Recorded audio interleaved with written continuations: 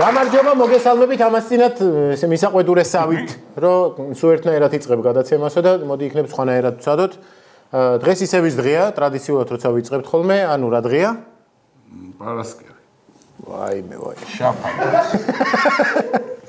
შაბათია, კვლავ პირველ არხზე ვართ, საქართველოს პირველ არხზე. საქართველოს, დიახ. არის ესეთი ქვეყანა შავი ზღვის სანაპიროზე. და კვლავ გადაცემა ეთერშია, რა ქვია ამ გადაცემას? კაცები.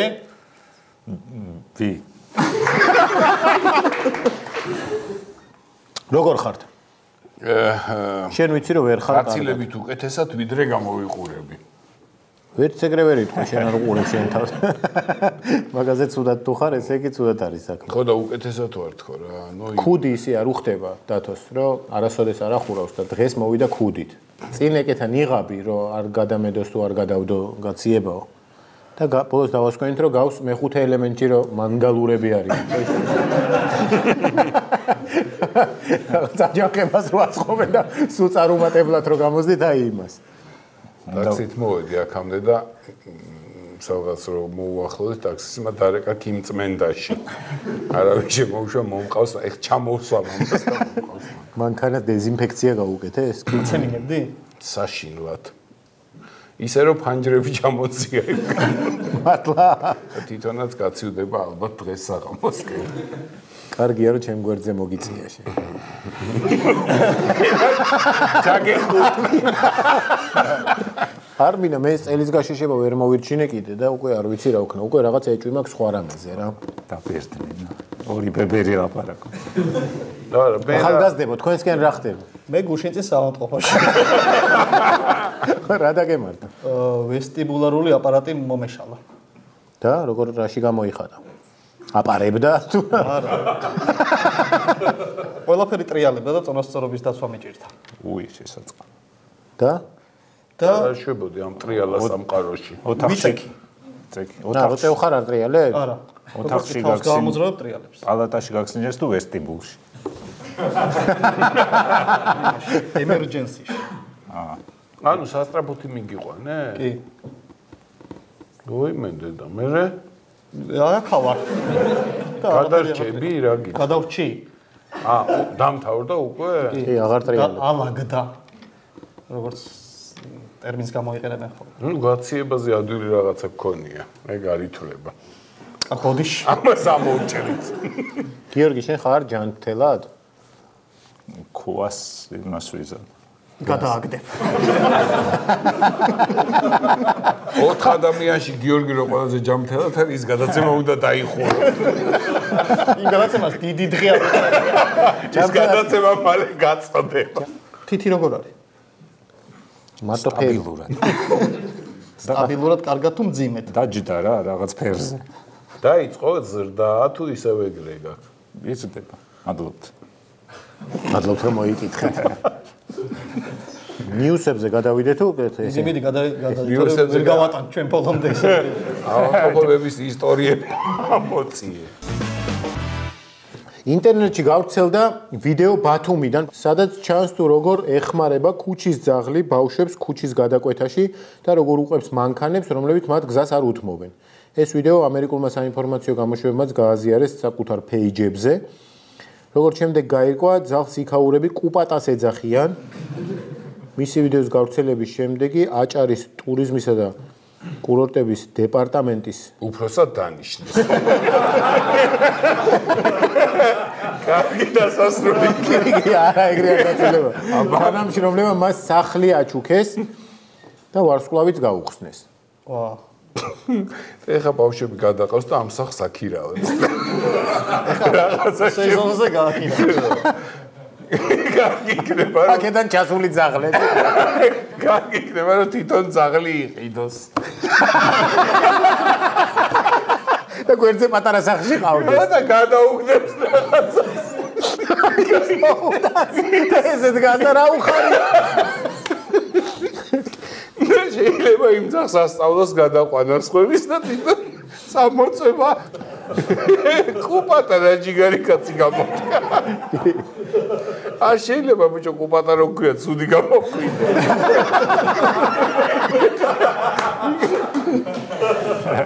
რაღაცა დადებითი იდო თავიდანვე. კი. ამ არსებაში. და ეს რაღაც ვარსკვლავი გაუხსნეს კუპატას? რაღაც არის ამ ხელა ვარსკვლავი? დიდია. ან ბინა ბათუმში მოიგო, ხო? ხო, იგი მის გვერდზე უნდა მიეცეთ, რაც ეკვავენ ვარსკვლავები. საქართველოს გარდა ესეთი ძაღლი ვერსად ვერ გაჩნდებოდა.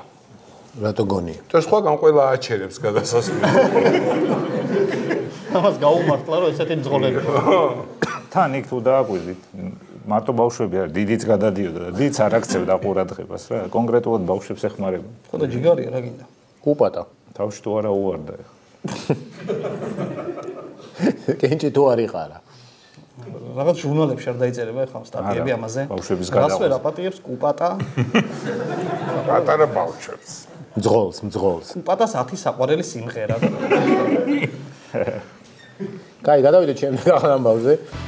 სარფში საქართველო-თურქეთის საზღვარზე აზერბაიჯანის მოქალაქე დააკავეს, რომელსაც თურქეთში საქართველოდან 5450 წყლის კუ არალეგალურად გადაჰყავდა.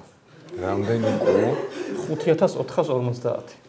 ხო, ბევრია. ციხეში იქნება მაგარი რაღაც საქმეები რა ხარ, აზერზე კუზე. რა სასჯელი არის მაგაზე? 5000 კუ. არალეგალურად რაღაცის გადადანა. გააჩინა თუ ეხა ეს წითელი ნუსხიდან არის ეს ცხოველები? წითელი ნუსხიდან. 5450 მარტო მანქანაში ნუსხაში როგორ იქნება? ხო, მაგრამ ხო შეიძლება აქედან 3 ცალი შეიძლება იყოს. შეიძლება რომ ყველა ამას ყავდა. კუები მოახერხა. მონოპოლია გააკეთა. ყველანი ერთად გადავიდნენ სადღაც. ეგ წითელი წიგნი არის დასაწვავი. კუნთებში იმიტანი შეყვანა.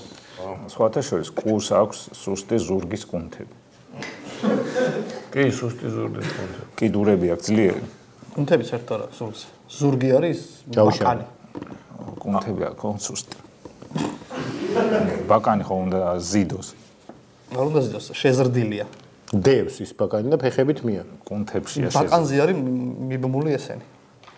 ბაკანზე არის ხერხემალი მიხორცებული. ამასაც რომ დავაწებოთ ბაკანი. პრობლემა აღარ იქნება. იქ უფრო მოყოჩაღდება ხო? სურვისასაც რო გახედავ აუში და თავი და ბაკანი როა გამოწებული და რომ მოწვა. რაღაცა ის იქნება რა კუნინძების ერთ-ერთი ნინძა.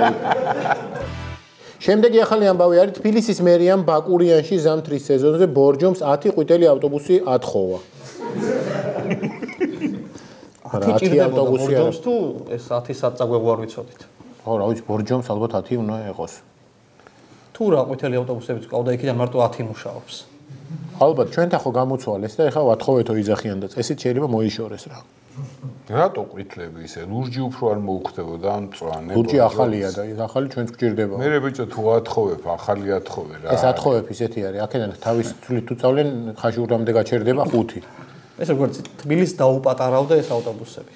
ბორჯომსაც რო დაუპატარავდება, ხაშურს მიცემს და ესე წავა ფოთჩინენ. მერია პარლამენტის წინ სარეაბილიტაციო სამუშაოებს იწყებს. ხო, დაიწყეს. ეს რეაბილიტაცია შეეხება შადრევანს, ქვაფენილს, რომელიც იქ იყო და გამწვანებასო და იქ გამწვანება არ ვიცი. რა ჭირდა იმ ქვაფენილს? მე გავიარე შეულებრივად. შენ არ ახარ ისეთი მძიმე და აბა მე მკითხე როგორ გავიარე. წყალია შეგივიდა. ზარიალი გაუდიოდა. გამოსასვლელი იყო ის ქვაფენილი აბა რა ის. რატო რა? არის იჯდა ზაზორები. არა, არ დაკვირები ხარ როგორ იყო? როგორ იყო, აბა? აი, რავი, ნებისმიერი კაფეში კი ეხა მაგას აცაბაცად იყო დაგებული. უცხოელები რო ჩამოდიოდნენ მე ყველაფერი გახედებდი. გაიხედე ესე გავაყარე. არა, უცხოელები იძახა, ყველაფერი კაიო, მაგრამ ესო კარგითო რა. ქალაქის ცენტრში ეს რა. არ გეკადრებათო. ნატოშიც გინდათ ეს ქვაფენილს გინდათ ეს.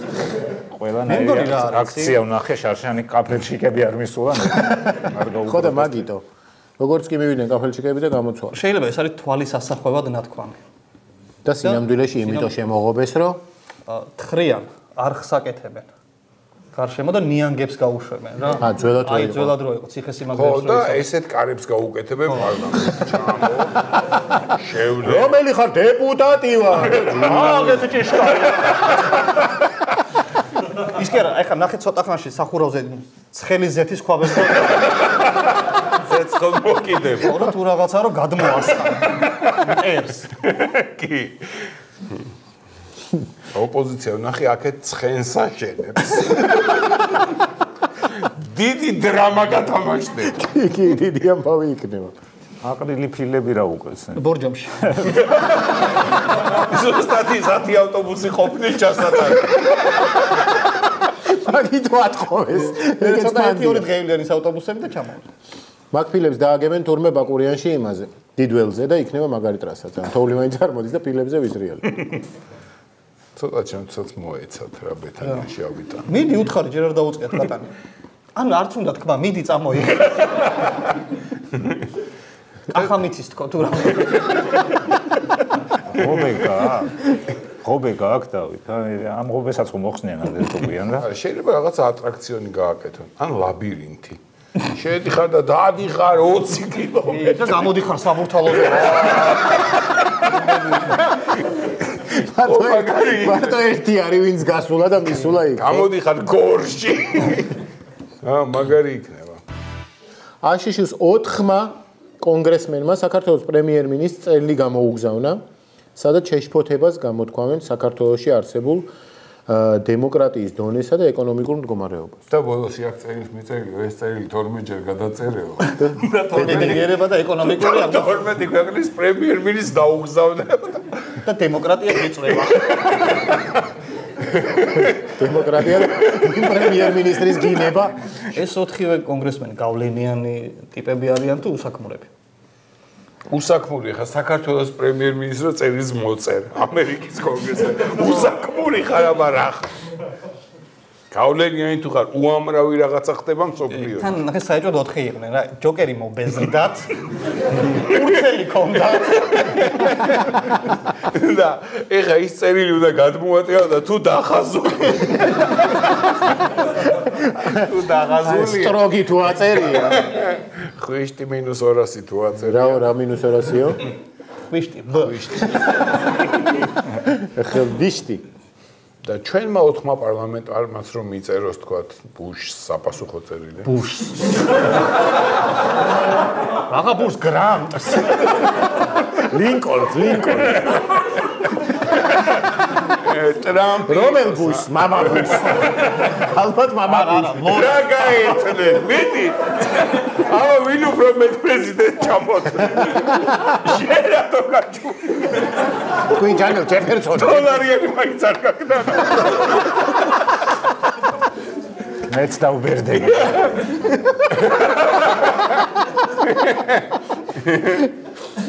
მიდი ბუში და ხვიშტი, მიდი. დღეს ამას ვაგროვებ. ისა, ორ მოუმატა. და რო დაეყრები ცოტა ხანში. მოგეწევით უკან. ხო და რა მიწერო? ხო და მიწეროს ჩვენმა 4-მა დეპუტატმაც რომ დეგეგწათ ოჯახი. არიციან, არა. შეიძლება მიწერეს კიდეც. არა, ოჯახზე თუ წერენ ბურს უფრო უხდება. ცოტა ვაცალე. ტრამპმა ტვიტერზე ერთ დღეში პოსტების დაპოსტვის რაოდენობით რეკორდი დაამყარა. კაცი. ერთ დღეში 142 პოსტი გამოაქვეყნა. აჰა, საქმე. და რას წერდა? რამე კარგი ფილმი მირჩიეთ. იმპიჩმენტის საკითხი განიხილებოდა და მაგ დღეს ეთყობა, ვინც რაღაცა სიტყვა და უყურებდა იქ პროცესს რა და თან წერდა ეთყობა. აი, ამ ჩათლახმა ნახე რა თქვა. შეხოროშენა. ის როგორ იყო ისა და რაღაცა დაუხსენებდა. დავით, აი ეს არის ბუში. ეხლა რო გაინტერესებდა. შენ ტვიტერი გაქვს ჯანელ? კი. გატვიტერებ? არა, ვკითხულობ. რა ტვიტერებ უფრო ისე. შენ ხო რა ტვიტერებ? კი, მე ვარ ამის. მე ვარ ამის გამომწერი და ძირითადად ამის მოწონებულ ვიღაცებს. ხა ამ ბოლო დროს რაღაცა ორი სურათი დაალაიკა თუ რაღაცა უკნა. ეს ბოლო დრო რა პერიოდს მოიწონს? გააჯანდაბა. ბოლო 2 დღის მანძილზე. ორივე მომეწონა მეც ხოთა შორის. კარგი გემოვნება. ჩაუჭექი ამას. კომპანია SpaceX-ის დამფუძნებელმა ილონ მასკმა 2050 წლისთვის დაანონსა, რომ მილიონი ადამიანი უნდა გადავიყვანო მარსზე. ძალითო? არა. ხო, მაშინ დავწყნართი. ის ვარაუდობს, რომ 2050 წლისთვის დედამიწიდან მარსზე დღეში საშუალოდ 3 ხომალდი იფრენს. 3 რეისი იქნება? ხო. ხო, დილი შუადღის და თბილისიდან იფრენს ღამე. ჩვენ ძალიან გამოუძინებელი რო ხარ 60 საათზე. წირო სამთვიანი ფრენა გელოდება და ამ დროსაც კიდე გამის 4-ზე რომ იფრენ. და თბილისიდან გაფრენილი იქ დაждდება ბნელ მხარეს. და გზაში არ გაჭმევენ უფალს. მარსზე? და ბარგი შეზღუდულია, მარტო რუგზაკი უნდა წავა. 2050 წელს იქნები პრინციპში. ო, შეიძლება ფიქრი რა. რამდენი საპირე პრო იყო? რამდენიც მიწევს 30 წელიწადში. ხო და რამდენი? 67. ნუ შეიძლება რა. შენ რამდენის იქნებოდი?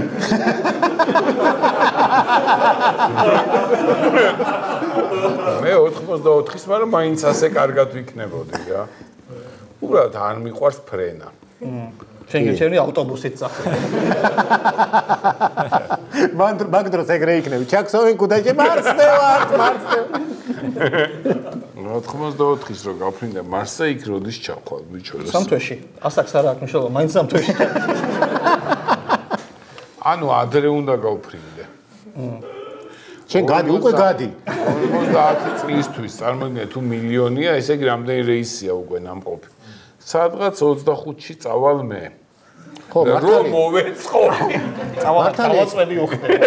2050-ისთვის თუ ყოველ დღე ხომალდი თუ იფრენს, ესე იგი სადღაც მართალია 2040 წლისთვის პირველი კვირაში ერთი მაინც იქნება, ხო? ნუ ერთი არა, მაგრამ შეიძლება პირველი უკვე გაფრინდეს რა. და მე რო ჩავალ, თქვენ მე ყველა რეისზე ხო იცით ყემალი უნდა მიგზავნო.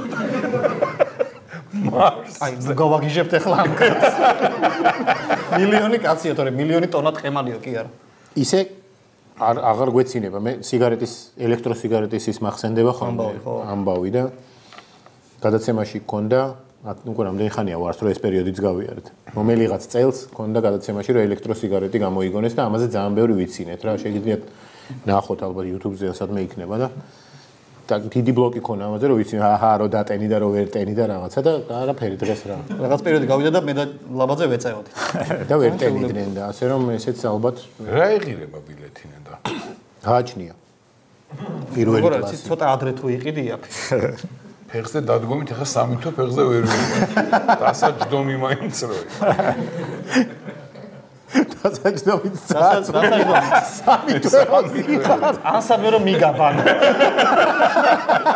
მიგასკოჩონ. ასკოჩონ. ესე რომ ჩამოკიდებული ხარ. რაღაც ნაწილი რომ მოძრება. ფეხი რომ უთხორდება. შემდეგი ახალი ამბავი გვაქვს, ფოტოა Facebook-იდან. ესეთი სიგარია რა ერქმევა ამ ძაღლს? არტურა. რა? ძაღლს არტურა. არტურ. დიგ მოვარდება. 14-იანი ნახე. ეს არის კუპატას ძაღლი. კუპატა რო იმას აშენებდა თავის სახლს, ეს გვერდზე დაყვებოდა. ეს სპეციალურსნები ქონა. ჯიგარია, ნა, ის არის, ხო, ეხმარება ხელოსანს ეხმარება და ისინი სულთანაა. თან ამ იმას ვერ წაართმევ რა. ღრინება ხო, ეს ხო პრობლემა სულ ის არის, რომ სხვა ხელოსანი მათხოვე წაიღებს და აღარ აბრუნებს. ხო, მაგრამ ეს მაინც ბუზღუნებს საღამოს. აიღებენ და აყრიანებს და ეს ყველა პროფესიას უნდა ყავდეს ესეთი ძაღლი. ესეთი თუ რამე რა? აი რა ძაღლი, რომელიც ატარებს საჭირო ხელსაწყოებს. ქირურგს. მართალია. ოპერაცია რო არის და ძაღლი არის გამოწყეპილი პირბადე. რაღაცა ის ლანცეტი რაღაცები და რაღაც მომენტში, გადამწყვეტ მომენტში ფეხს რო აიღებს და უჩაში დგომას არ ჯობია? უჩაში დგას. სახელოსნოში მუშაობს. არ გინდა ესეთი ძაღლი ჯანელ? არა მაქვს ეს ისინი. ხელსაწყოები მაგდენი. რამდენი გაქვს? არც ერთი. ეს იყო დღეისათვის რაც ქონდა ახალი ამბები. გადავდივარ ტრადიციულ მეორე ნაწილზე და ეს არის სტუმრის ნაწილი. დღეს ჩვენთან სტუმრად არის ანი ჩირაძე.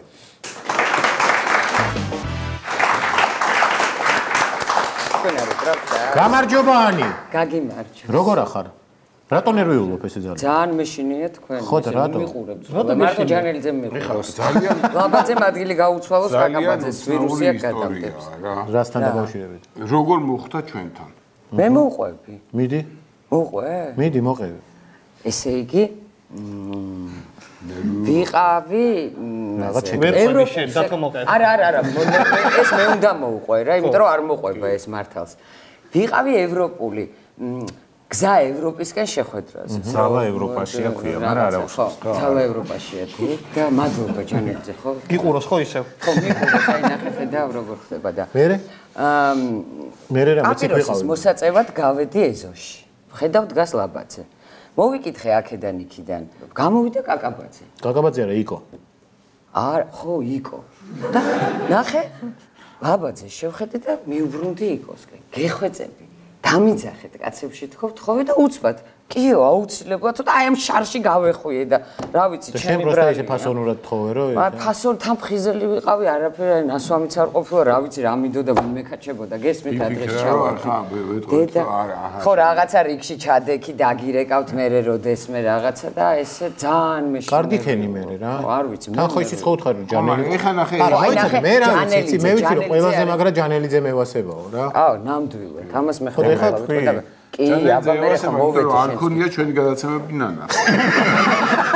ამიტომ ჯანელიძე ევასე. რო ნახო, მე ვნახო. ხო და ხო მართალი სიმართლე ხო ვთქვი. კი, გადაცემა თუ ნანახი არ გაქვს ჯანელიძე უნდა დაგევასოს. ეგ უკვე გემონების ამბავია, შემდეგ სურათიდან რა. პირველი ვინც მოგეწონება ჯანელა. ნანახი თუ არა. ჯანელს შენ თუ ყავს ნანახი. აი ძალა ევროპაშიას ეგიდით ღონისძიებები როცა არის თუ ხალხთან შეხვედრა არა მაქვს ნანახი რესტორანში თუ არა მე კი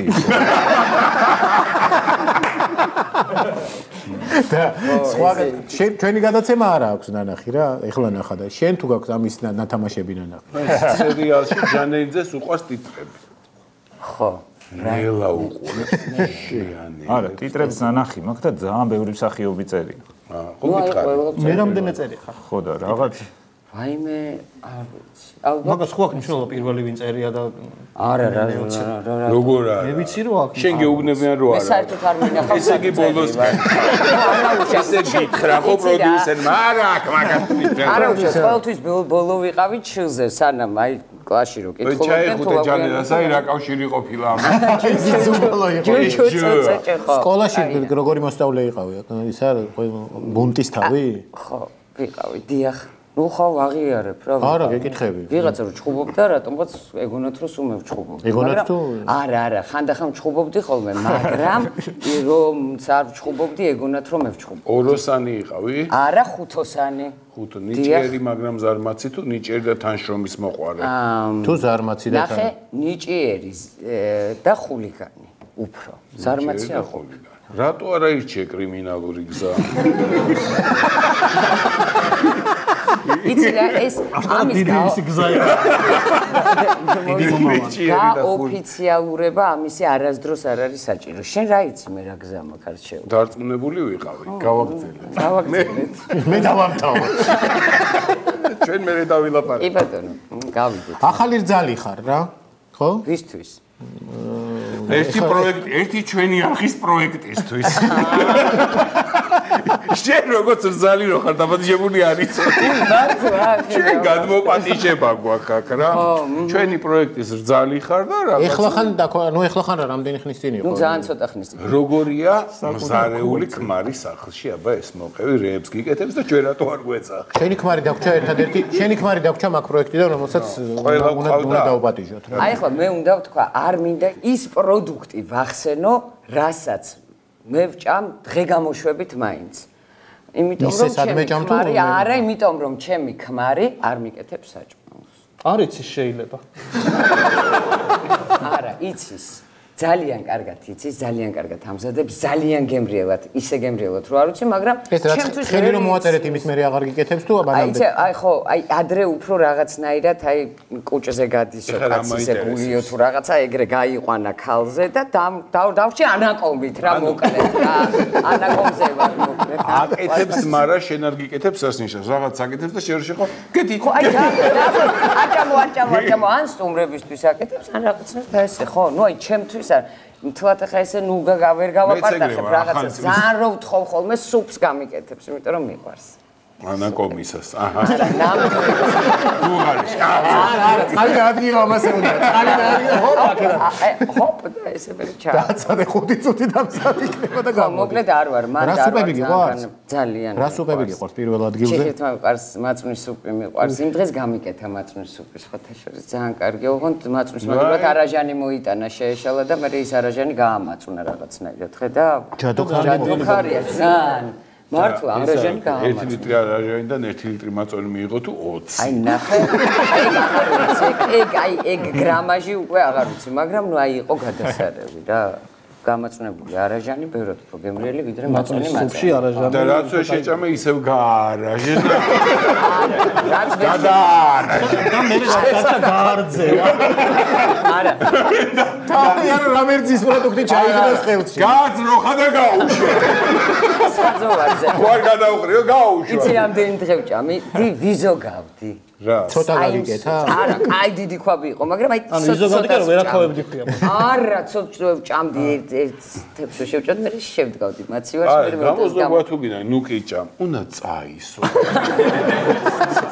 სადაც ვენებია მასწავლეთ აი რაკაირამე მას პოეტიო ბორას იწე სადღაც რო გასვეცკავ ჩამოვა მარსიდან შეკიდე გეკნე სადღაც რო გასვეცკავდები და რა გასწე მაწვნის სუპი მაწვენი არ წაგისვიათ მაწვნის დამწრობაზე კი მე წამისვია და მე ექიმა მითხრა ესა რა ჩვეულებრივი წყალიც რო წაგისვა იგივე არის კონკრეტულად მაწვენი წამისვამს მაწვენი მაგრამ ძირითადად ტოლმაზე მიყვარს ზურგზე არა კიდე რასაკეთებს გემრიელს მომიყევი მაინც არ გვაჭმევს ეს საჭმელები საჭმელებზე ლაპარაკობდა. კაი, აი დაგვპირდებით, რომ დაგპატიჟებთ. რა მე არ მინდა დაპატიჟება, შენ არ გაჭმევ, მე რაც მაჭმევ. არა, აი მე დავსვავ საკითხს, რომ თქვენ გაჭამოთ. რა ჯანელიძეს მინდა რომ აჭამოთ. აუ, ჩემი ანაკომი თუ არ სტუმრად წასასვლელი. არ მომიყევი. არა, მართლა გაჭამოთ. აღარ მომაყოლა ახლა. ეხლა ყველა საინტერესო ნაწილი გველოდება წინ. დღეს გვაქვს განსხვავებული ნაწილი, რომელიც არ ქონია არასოდეს. განსაკუთრებულად რთული. ვიყოფით ორ ნაწილად, ხართ ლაბაძე, შენ და იკო. ერთ გუნდში და მე და ჯანელიძე ვართ ერთად და სიტუაცია არის შემდეგი. წარმოიდგინე სიტუაცია ესეთი, თქვენ ხართ არჩეული 3 ადამიანი, რომელიც უნდა გავაგზავნოთ მარსზე. და ჩვენ ვართ კომისიიდან. მოხალისეები ვართ? აი ახლა ნახე, გვაძალებენ თუ მოხალისეები? არა, არ გაძალებენ. ჩვენი ნებასურვილი. და ჩვენ გვექნება რაღაცა შეკითხვები და მე და გიორგი კომისია ვარ და უნდა ავარჩიოთ ერთ-ერთი. ამისთვის დაგჭირდება სულ რამოდენიმე წუთი იმისთვის რომ ეს მაგიდა რამოდენიმე წუთი და დიდი რაკეტა.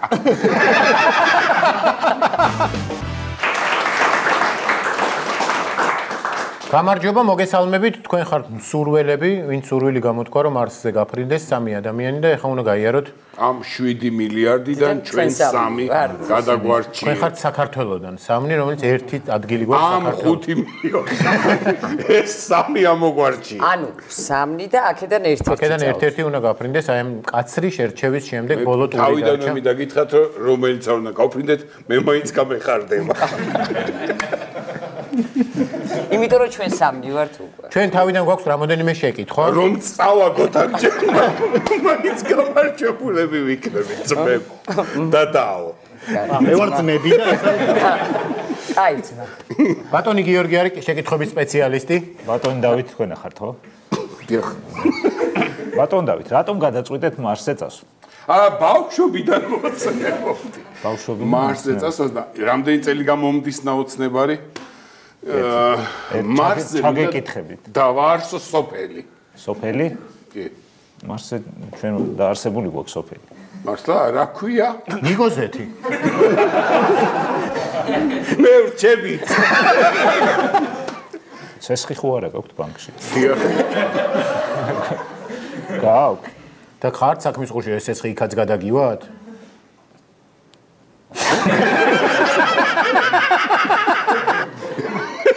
ეს არ ვიცი. რა კურსით გადავდის? ძალიან გთხოვთ ახლა სხვებს უნდა ვკითხო და ჩვენად იყავ. შეძლების და გვარად. ანუ არაფერი არ იცვლება. გთხოვთ. თქვენ რატომ გადაწყვეტეთ? გუერთან ლაპარაკი შენით.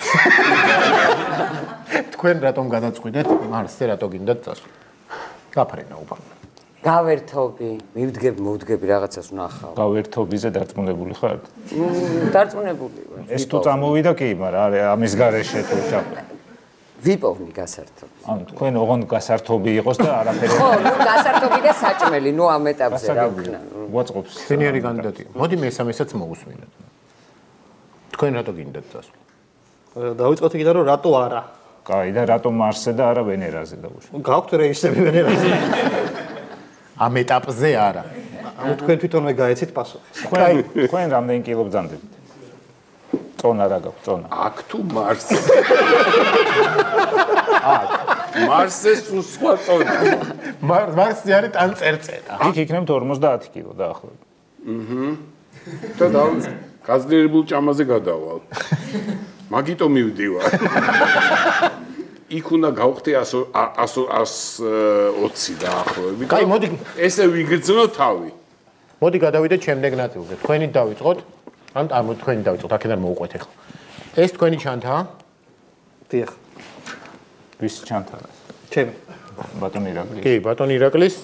ყველას უნდა წაეღო და ჩაგედოთ ჩანთაში 4 ნივთი, რომელსაც წაიღებდით მარსზე. დიახ. და ეხლა გვაქვს ეს ნივთები და გვაინტერესებს რატო ეს ნივთები.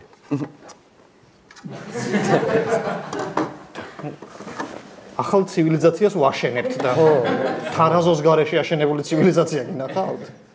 რაც იყო კი დაინგრა კი იცით. მთელი რომის იმპერია დაინგრა, თარაზო არ ქონდათ. აჰა. კი ბატონო. ეს თურქული თარაზო რატო არის? პირველი რაც იყო. დიახ. დიახ. ნუ ძილი ხომ მინდა იქ. თუ საიდუმლო არ არის რა ქვია? ბაჩუკი. ბაჩუკი, მაიმუნი ბაჩუკი. აჰა. ეგრე არ უყვარს რა.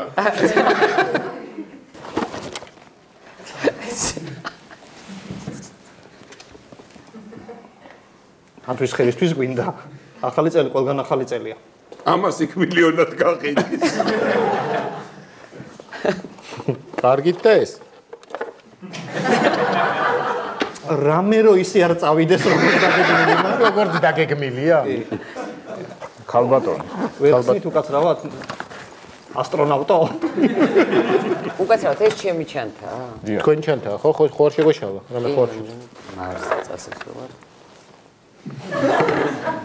90-იანებიდან შიში მაქვს გამოყოლილი და პანიკა მაქვს და თუ სრუთანდა მაქვს შანდალი. კარგით, 90-იანები გასაგებია და ეს? ეს გასართობად, სარამე ხო უნდა ჩავასხა რამე დავლევ, მე ხო გასართობად მივდივარ. თუ ესე 3 მეტრო რაღაცა აფერისტები. ყველა ძალიან ბევრი გამჭვირვალე. მაგას. და არა. და ძალიან ვაპირებ ბოდიელს იქ და მაინც რა ვიცი რომ ჩავალ ხო არ ვიცი რუკა არ მაქვს არაფერი არ მაქვს მეპი არ მაქვს სანამ ინტერნეტში ვიყვან რაღაცა მივაბავა ესე კაი გერდასავით წავალ დაუბრუნდები და სარკვევა ხოჩოს მე თუ ვერ წამოვედი ნახე გაგატან ამას ხვრიტავ ამას ატარებ და ეს რო გაჭიმა ანუ ეს ყველაფერი და ეს რაში გჭირდება ეს ან დედამიწაზე რა თქმა ეს არის ჩემი ოცნება რომ ამითი ვიარო სულ აი თან მქონდეს ვერ დავდივარ აქ დედამიწაზე და იქ ვივლი არ ხეინათ რა გასაგები დაწყნარდა ეს ის დაწინაურდა ეს ანსაში ყველას თავისი მინუსი აქვს გიორგი აი ეს გოგო არა აბა ჩანთების გახსნის სპეციალისტი მე ვარ რა ჩანთაკი აქ ადამიანი უცბად გახსნა კარგად ეს კოლგა მოჩვენ ეცამეთ კოლგა ეს იხსნება ხო? ხო.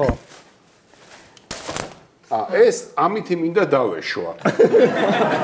იქ რამე ტორმუზმარო არ დაუჭირე დაშვების დროს. აჰა. ამას ამოვიღებ, იქ მე წონით გამოვდივარ ძალიან პატარა რა. ეხა გზაში ხო კიდე გავხდები და ჩემი გამოთვლით ამითი აი როგორც მეორე სართულიდან გადმოვხტარ ისე დავენარცხები და შანსი გადარჩენის მაქვს. კარგით. ეს რა კარგი გასაგებია. ეს რა კაია დაანია. ეს არის კომპიუტერის წინ უნდა დადგა და რადიაცია. იქ რაში გჭირდება? იქ არის რადიაცია საშინელი თურმე. იქ და მზეა ბიჭო. სამშეიჩოები. მზე გაქვს მოდგმული. ეს ხომ იქო მზე გაქვს მოდგმული ეს კოლგა რატომ იმაქვს? კარგით, ეს იყო. თან მე ამას დავრგავ. ამაზე აქეთ ამ ხარეს მინდა დავამყნახე ჭეჭური. იქით ამ ხარეს ძეხვი, იქით ძეხვი გიგო. ვაშლი.